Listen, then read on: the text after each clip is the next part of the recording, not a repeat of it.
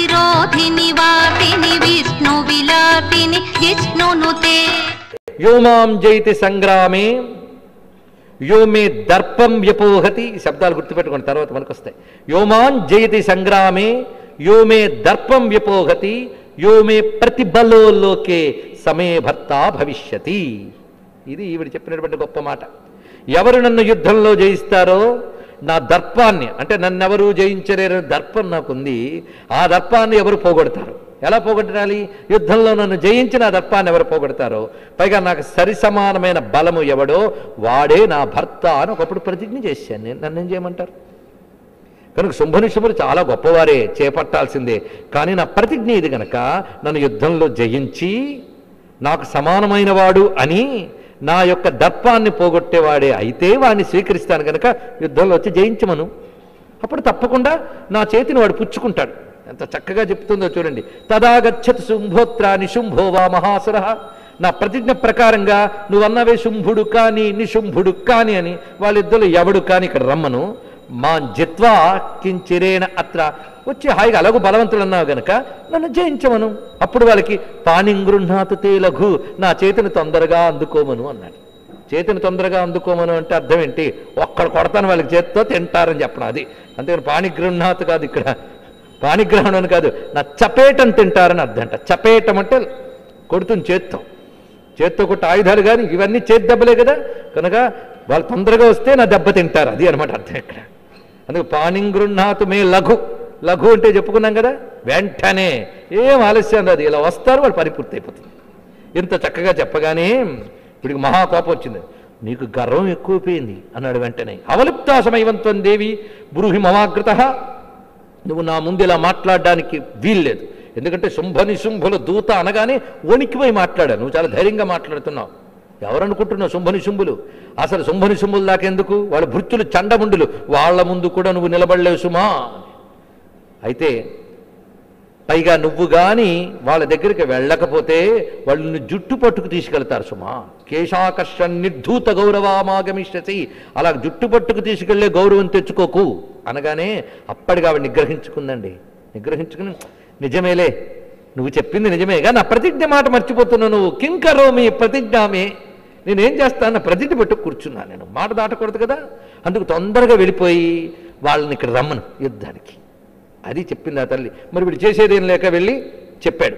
చెప్పగానే వెంటనే తస్య దూతస్య తద్వాక్యమాకర్ణ్య అసురరాట్టత, ఆకర్ణ్య అసురరాట్టత, ప్రస్తుతం సురరాట్టుగా చలామణైపోతున్న అసురరాట్టు వాడు సక్రోధ ప్రాహ దైత్యానామధిపం ధూమ్రలోచనం, వాడి దగ్గర ఉన్నటువంటి ప్రధాన రాక్షస సేనాపతి అయినటువంటి ధూమ్రలోచనుడితో చెప్తున్నాడు. ఈ పేర్లు చూడండి చాలా చక్కగా ఉంటాయి, కొత్త కొత్త పేర్లు. ధూమ్రలోచనుడితో అంటున్నాడు, హే ధూమ్రలోచన ఆశుత్వం ససైన్య పరివారత, నువ్వు తొందరగా బయలుదేరి ఆమెని జయించిరా, మా దాకా ఎందుకు, ధూమ్రాక్షుడు చాలు అనగానే వాడు బయలుదేరేట. ఎంతమందితో బయలుదేరింటే వృతషష్ట్యా సహస్రాణం అసురాణం ధృతం యయౌ, మొత్తం 60,000 మంది రాక్షసులతో కూడిన సేనతో వెళ్ళేట.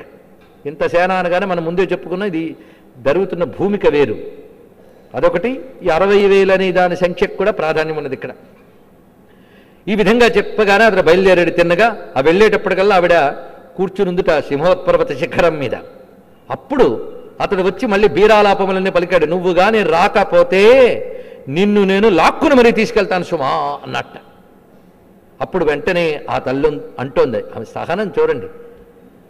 దచ్చేశ్వరేణ ప్రహితో బలవాన్ బల సంవృత, ఓహో రాక్షసరాజు సమస్త సైన్యములతో నిన్ను పంపాడనమాట, చాలా బాగుంది, రా నీ బలమేంటో చూపించు, ఇక్కడ తీసుకురా రా అన్నది. ఇంతే.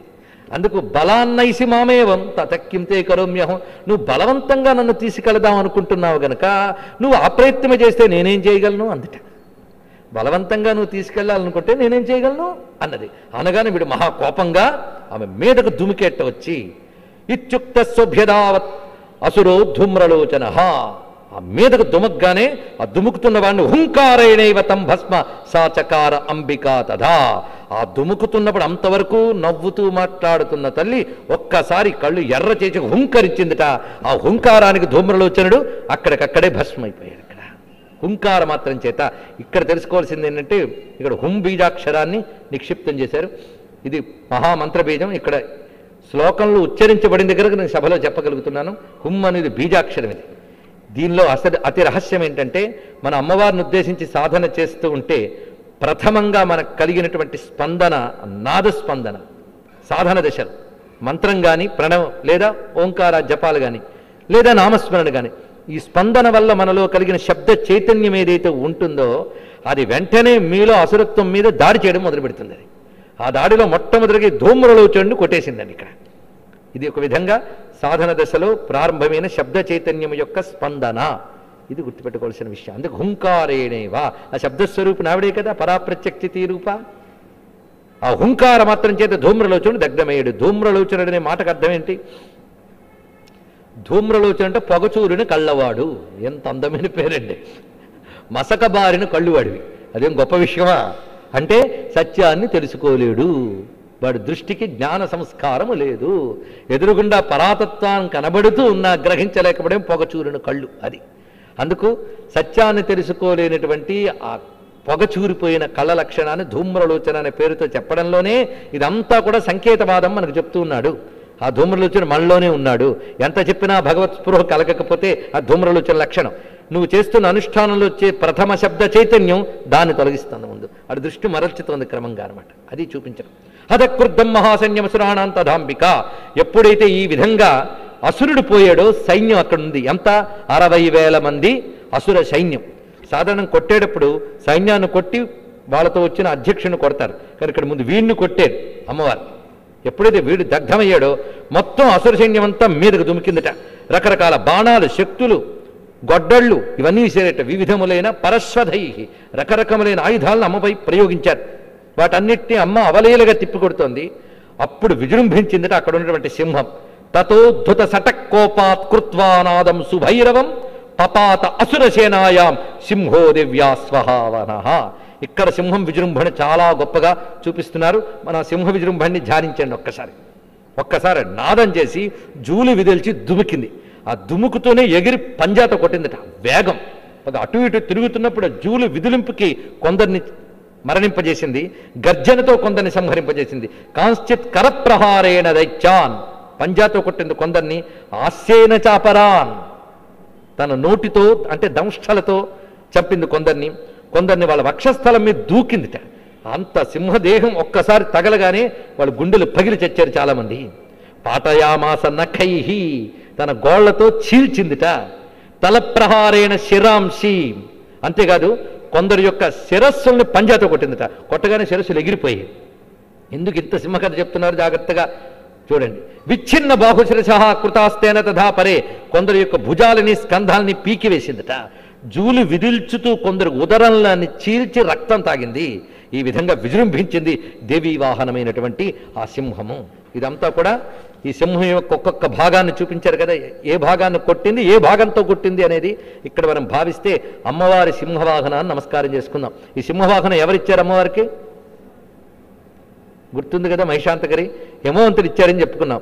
కానీ అమ్మవారు ఏ స్వరూపం ధరించినా ఈ సింహవాహనం ఉంటుంది. శ్రీమత్ సింహాసనేశ్వరి అని 3వ నామంలోనే చెప్పుకున్నాం. ఆమెకు ప్రధానం సింహవాహనమే. ఎలాగైతే విష్ణువు గరుత్మంతుడు, శివునికి నంది, ఎలాగో అమ్మవారికి సింహం అలా ఉంటుంది. దీనికి శివపురాణం సోమనంది అని పేరు చెప్పింది. సోమనంది అమ్మవారి తపస్సు చేస్తున్నప్పుట శివుని కోసం సింహం ఒకటి వచ్చి రోజు అమ్మవారిని కొలుచుకుని అక్కడ అలా ఉండేదిట. వివాహం తర్వాత కూడా ఈ సింహం వచ్చిందిట. అప్పుడు నన్ను కొలుచుకున్నటువంటి ఆ దివ్యమైన సింహం ఎప్పుడూ నా దగ్గర ఉండేటట్టుగా, దానికి ఆసనం, నాకు వాహనము ఆసనం అయ్యేటట్టుగా అనుగ్రహిస్తున్నాను అందిట అమ్మవారు. అప్పుడు దివ్యశక్తులు ఇచ్చింది, సర్వదేవతాత్మకమైన శక్తుల్ని ఆవహింపజేసిందిట ఆ సింహంపై. అది సోమనంది అని మన శివపురాణం చెప్తున్నటువంటి కథ. ఇది కాకుండా సింహం ఒక మంత్రం. ఇప్పటి వరకు మీరు విన్న కథలో ఆమె అవయవాలు వర్ణించారు, రూపాన్ని చూపించారు. అది విన్నవారందరికీ సింహరక్షణ లభిస్తుంది. అది ఇదంతా కూడా మనం అనుష్ఠానం చేసుకుంటున్నామని ముందు నుండి చూపిస్తున్నాను. ఈ సింహము యొక్క స్వరూపాన్ని మంత్రశాస్త్రం చాలా అద్భుతంగా చెప్తోంది. అమ్మవారిని పూజించే ముందు సింహాన్ని ఆరాధన చేయాలి. ఎలాగైతే శివారాధనకు ముందు నందిని, విశ్వారాధనకు ముందు గరుడాల్వారిని ఆరాధిస్తామో, అలాగే అమ్మవారికి పూజకు ముందు సింహవాహనం ఆరాధించాలి. అయితే సింహవాహన మంత్రం ఒకటి ఉంది, బీజాక్షరమయంగా ఉంటుంది. బీజాక్షర సహిత మంత్రం సభల్లో చెప్పకూడదు. అయితే అందరూ అనుష్ఠించదగ్గర ఒక సింహ మంత్రం ఉంది. ఇది భక్తిగా అనుకుంటే మాత్రం సింహరక్షణ బాగా లభిస్తుంది. అందరి క్షేమం కోసమే అమ్మ అనుమతితో ఇక్కడ చెప్తున్నాం. శ్రీ సింహాయ మహాబలాయ నమః. ఇంతే, చిన్న మంత్రమే. శ్రీ సింహాయ మహాబలాయ నమః.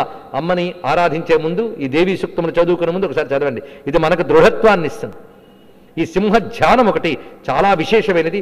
గ్రీవాయాం మధుసూదనోస్య శిరసి శ్రీనీలకంఠస్థిత శ్రీదేవి గిరిజాలలాట ఫలకే వక్షస్థలే శారద షడ్వక్త్రో మణిబంధ సంధిషు తథా నాగాస్తు పార్శ్వస్థితా కర్ణౌ యస్య తు చాస్వినౌ స భగవాన్ సింహో మమాస్త్విష్టదః.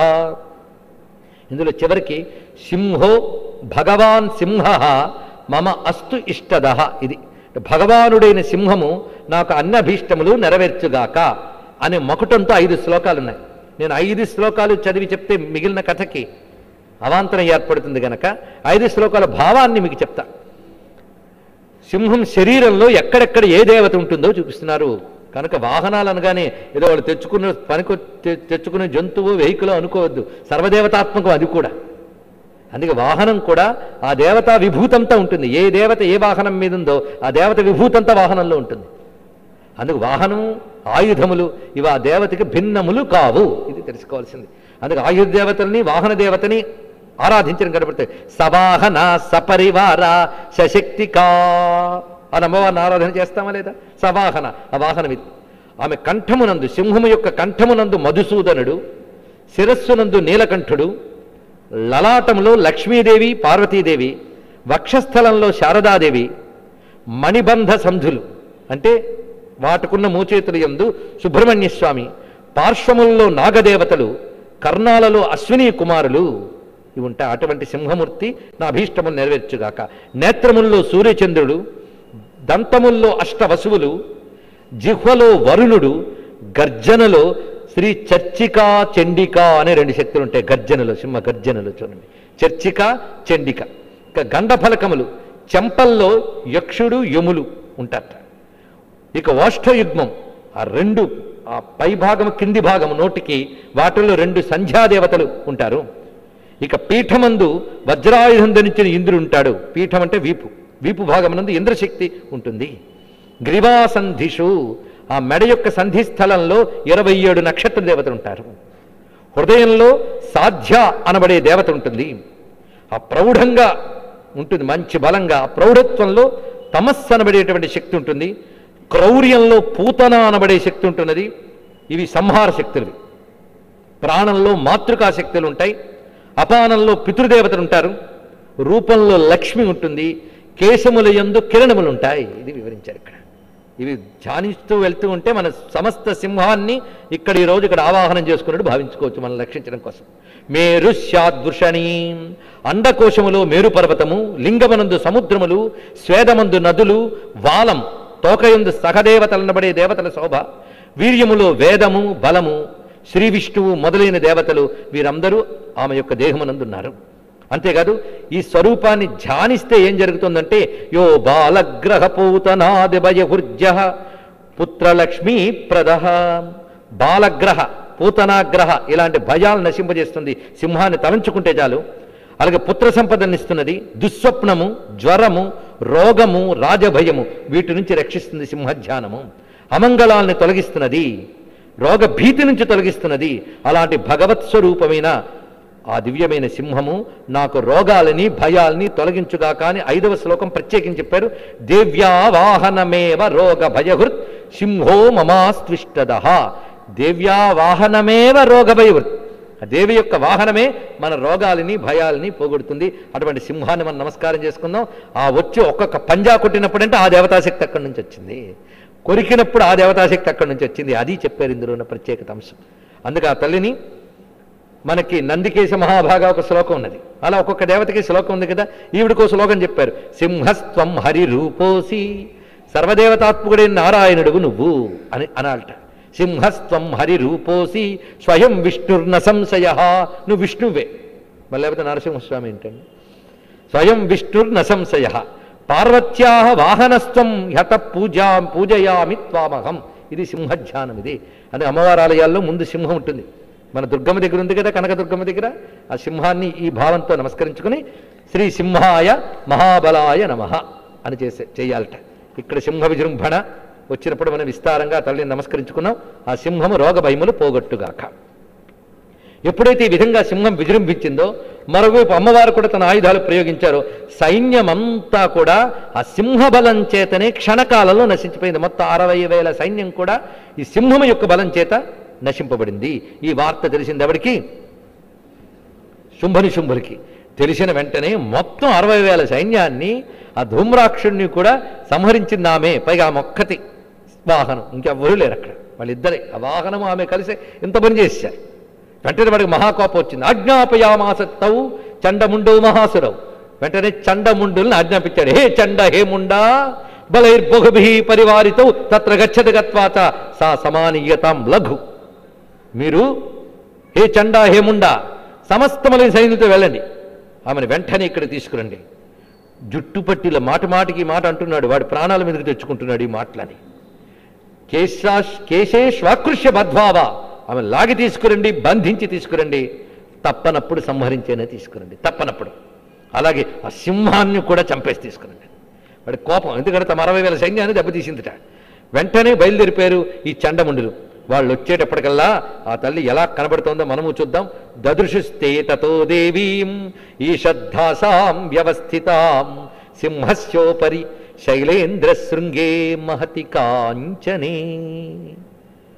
ఆ శైలేంద్ర శృంగము అంటే హిమవర్ పర్వత శిఖరముపై సింహస్య ఉపరి, సింహం మీద కూర్చుందమ్మ. ఈషద్ధాసాం, చిన్న నవ్వు నవ్వుతుందిట. స్వరూపం ఇక్కడ ఎక్కడుంది? కొండ కొన మీద. ఏమిటయ్యా కొండ? పర్వతపు కొన మీద ఉందిట. అమ్మకి పేరు పార్వతి. ముందే చూపించాడు పార్వతి. పర్వతరాజు పుత్రికి గనక పార్వతి అండి. పుట్టక ముందు కూడా ఆవిడ పార్వతే. పర్వము అంటే కణుపు అని అర్థం. పర్వములు కలిది పర్వతం. రకరకాల శిఖరాలు విడివిడిగా ఉన్నా అన్నిటికీ కలిపి ఒక అనుబంధం ఉంటుంది కనుక పర్వతం అని పేరు దానికి వచ్చింది. విడివిడిగా కనిపిస్తూ ఉన్న ఒక ఏకానుభవం ఉన్నటువంటి వాడికి పర్వతము అని అంటారు. ఇది తెలుసుకోవాల్సింది.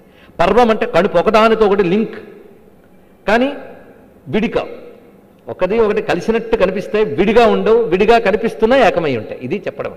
అలాగే మన కణుపులు కలిగినటువంటి చెరకు, వెదురు ఇవి కూడా పర్వములతో ఉంటాయి. మహాభారతం కూడా పర్వతమే. అష్టాదశ పర్వాల్లో కనుక అమ్మ పర్వముట, 3 పర్వములతో ఉంటుంది. ఇది తెలుసుకోవాలి. ఏమిటా పర్వములు అంటే? ఇచ్ఛ, జ్ఞాన, క్రియ అనే 3 పర్వములు కలిసిన ఏకశక్తి పార్వతి. ఇది దీని యొక్క అసలైన అర్థం, శాస్త్రం చెప్తున్న అర్థం. ఒకదాంతో ఒకటి అనుబంధం. ఇది పార్వతి. అంతేకాదు ఉన్నతమైన ప్రాంతాన్ని పర్వతము అని అంట. అన్నిటికంటే ఎత్తైనది ఆవిడ. అలా ఒకదానితో ఒకటి కలుపుకుంటూ ఈ పర్వముల, కణుపులా ఉన్నటువంటిది. ఇలా కణుపులా, చెరకు గడలా ఉన్నది ఒకటి మనలో ఉంది. తెలుసా ఏమిటి? మన వెన్ను అచ్చం చెరకులాగే ఉంటుంది. ఇది కూడా పర్వమే. ఇది తెలుసుకోండి. పర్వము అంటే వరుసగా కణుపులు ఎలాగైతే ఒక చెరకు మీకు ఇస్తే ఎన్ని కణుపులు ఉన్నాయో లెక్క పెట్టేస్తారు మీరు. 1 2 3 4 6 అండి. 6 కణుపులను లెక్క పెట్టగారండి. 6 ముక్కలు కాదు, 6 కణుపులు కలిసిన ఒక చెరకు. అలాగే మీకు 6 కణుపులు కలిసిన ఒక చెరకు ఈ వెన్ను. గుర్తుపెట్టుకోండి. మూలాధార, స్వాధిష్టాన, మణిపూర, అనాహత, విశుద్ధ, ఆజ్ఞాచక్రములు పైన ఉన్నటువంటి సహస్రారం. ఈ చెరకు మనలో ఉంది. అదే తీయని వస్తువు మన శరీరానికి అంతటికి. అందులోంచే రసం అంతా చిదేక రస రూపిణి అయిన ఆవిడ బిసతంతు తనీయసిగా అందులో ప్రసరిస్తుంది. కనుక ఈ పర్వం ఇక్కడుందా? ఈ పర్వతపు కొన మీద ఆవిడ ఉంటుంది. శైలేంద్ర ఉపరి, పర్వతపు కొన అంటే సహస్రారం. అక్కడ ఆవిడ కూర్చుని ఉంటుంది. అక్కడ చూడాలి. ఇంతటికి ఆ పైన ఆవిడ కూర్చుంది. అక్కడ దర్శించండి. అదే పర్వతపు కొన. అందుకే పర్వతము అంటే మనలో సుషుమ్నా నాడియే పర్వతము. దాని కొనపైన అనగా సహస్రార కమలంలో ఉన్న తల్లే పార్వతి. ఇది దీని యొక్క అసలైన అర్థం. గ్రహించామా? భావించితే ఎన్ని విషయాలు తెలుస్తాయో చూడండి ఇక్కడ. ఇప్పుడు ఆ విధంగా శైలేంద్ర శృంగే సింహస్య ఉపరి మహతి కాంచనే, ఇన్ని విషయములు. హిమోత్పర్వత ప్రాంతపు కొన గనక ఆ సమయంలో సూర్యకాంతి పడ్డం వల్ల బంగారు రంగుతో మెరిచిపోతూ ఆ బంగారు పర్వతపు కొనపై ఆవిడ గోచరించిందట. నిజంగా అక్కడ గాని చూడగలిగితే, దృష్టిని ఊర్ధ్వంలోకి ప్రసరిస్తూ ఆ పైన ఉన్న తల్లిని చూడగలిగితే చండముండ శుంభని శుంభాదులు అందరూ సంహరింపబడతారు. అది యోగపరమైనటువంటి సమన్వయం. ఈ విధంగా ఆ తల్లిని చూసి వాళ్ళకి మహా కోపం వచ్చిందట. వాళ్ళు కోపంతో అమ్మపైకి మొత్తం సైన్యంతో సహా చండముండులు రాబోతూ ఉంటే అప్పుడు ఆ తల్లికి ఆగ్రహం ఒక్కసారి వచ్చింది. అంతవరకు చిరునవ్వు నవ్వుతున్న తల్లి యొక్క ముఖము తత కోపం చకారా, ఆవిడికి కోపం కలిగింది లేదా కోపం తెచ్చుకుంది అసుర సంహారం కోసం. తానరీన్ ప్రతి కోపం చకార జగదంబిక, ఆ శత్రువులపై కోపాన్ని చూపించింది తల్లి. వెంటనే కోపంతో ఆమె ముఖమంతా కూడా వివర్ణమైపోయిందిట. అంతవరకు తేటగా ఉన్న అమ్మ ముఖం ఒక వివర్ణమయ్యి కనుబొమ్మలు ముడివేసింది. భృకుటీ కుటిలా తస్య లలాట ఫలకాధృతం, ఆమె యొక్క నుదుట కనుబొమ్మలు ముడివేసిన వెంటనే ఆ లలాట ఫలకం నుంచి ఆ కనుబొమ్మల ముడిలోంచి ఒక శక్తి బయటకు వచ్చింది. ఆ వస్తున్న శక్తికి నమస్కారం చేయండి. ఇంతవరకు ఒక్కరే, ఇప్పుడు అమ్మ నుంచి రకరకాలు రాబోతున్నారు. ఈ వచ్చిన శక్తి కాళీ కరాళవదన నిష్క్రాంతాసిపాషిని. ఆవిడ ఎలా ఉన్నదంటే కాళీ, ఆవిడ కాళీ, అమ్మవారి యొక్క కనుబొమ్మల ముడిలోంచి వచ్చింది. అంటే ఆజ్ఞాచక్ర ఈశ్వరీయుడ, ఆజ్ఞాచక్ర శక్తి ఇవిడ. అమ్మవారి యొక్క భృకుటిలోంచి ఆర్డర్, ఆజ్ఞాస్వరూపిణిగా వెలుకు వచ్చింది. కాలశక్తి కాళీ ఎలా వచ్చిందంటే కత్తిని పాశాన్ని పట్టుకుని వచ్చిందిట. విచిత్ర ఖట్వాంగ ధర, ఖట్వాంగం అనేటువంటి ఆయుధాన్ని కూడా ధరించింది. ఇది ఎలా ఉంటుంది, దండంలా కనబడుతూ పైన శిరస్సు ఉంటుంది, అది ఖట్వాంగం అంటే. అహిమాల విభూషణ, సర్పభూషితురాలి ఉన్నది. అదేవిధంగా చర్మధారణిగా ఉన్నది. నోరు అలా తెరుచుకుంటూ వచ్చింది. ఆవిడ ఎప్పుడు నోరు తెరుచుకుని ఉంటుంది, నోరు ముయ్యదు. ఎంత తెరుచుకుందంటే నాలుగు వేలాడుతూ ఉంటుంది ఎప్పుడు కూడా. లలజ్జిహ్వ భీషణేక్షణ, నాలుక వేలాడుతూ వస్తున్నది. ఎర్రని కళ్ళు గర్జన చేసిందిట. అతి విస్తార వదనా జిహ్వా లలన భీషణ నిమగ్నారక్తనయన నాదపూర్త దింగ్ముఖ. ఆవిడ అట్టహాసం చేయగానే మొత్తం దిక్కులన్నీ ప్రతిధ్వనించాయి. ఆవిడ వస్తూ మామూలుగా కాదు, ఒకసారి దుమికింది రండి. ఆ దుమికినప్పుడు ఖరేల్ ఖరేల్మని ఆ పుర్రెల దండ ఒకదానికొకటి ఒరుసుకుని మోగిందిట. ఆ పుర్రెల దండ వేసుకుంది ఆవిడ. అటువంటి స్వరూపంతో ఆవిడ దుమికింది. ఏమిటయ్యా ఈ నరశిరోమాల, గొప్ప విషయం ఇది. నరశిరోమాల అంటే రెండు అద్భుతమైన భావాలు ఇక్కడ తెలుసుకోవాలి. ఇక్కడ నరశిరస్సు అనగా సహస్రారం, అక్కడ ఉత్పన్నమైనటువంటి మాల పంక్తి ఏంటో తెలుసా, సర్వవర్ణోపశోభిత. ఎక్కడ, సహస్రారాంబుజారూఢ. అక్కడికి వచ్చే సర్వవర్ణోపశోభిత కదా. కనుక అక్షరశక్తులు సమస్త స్వరూపంతో సహస్రారంలో ఉంటాయని శ్రీ విద్యలు ఉన్న వాళ్ళకి బాగా తెలుసు. మాతృకాన్యాసం చేసేటప్పుడు సర్వాక్షరములు సహస్రారంలో చేస్తారు. అకారాది క్షకారాంత సమస్త మాతృకులు ఉండే చోటు అది. కనుక నరశిరస్సులో ఉండే మాతృక మాల ఆవిడ అలంకారంగా ధరించి ఉంటుంది. అదే నరశిరోమాల అంటే. ఇది ఒక అర్థం. ఇంకొక భావం ఏమిటంటే ఆవిడ సమస్తాన్ని గ్రసిస్తోంది, సమస్త కాలాన్ని. ఎంత కాలాన్ని గ్రసించింది, బ్రహ్మగారి కాలాలు కూడా గ్రసించాయి. ఇప్పటికి అందరూ బ్రహ్మలయ్యారు. అయిపోయిన బ్రహ్మలందరూ తలకాయలు పెట్టుకుందరు అక్కడ మాలగా. అదంతా కూడా ఆవిడ కౌంటింగ్ ఆవిడది. ఆ విధంగా మాలగా వేసి ఆ తల్లి మహాహివలయ, సర్పాన్ని ధరించింది అన్నప్పుడు కూడా కుండలిని స్వరూపమే ఇక్కడ భావన.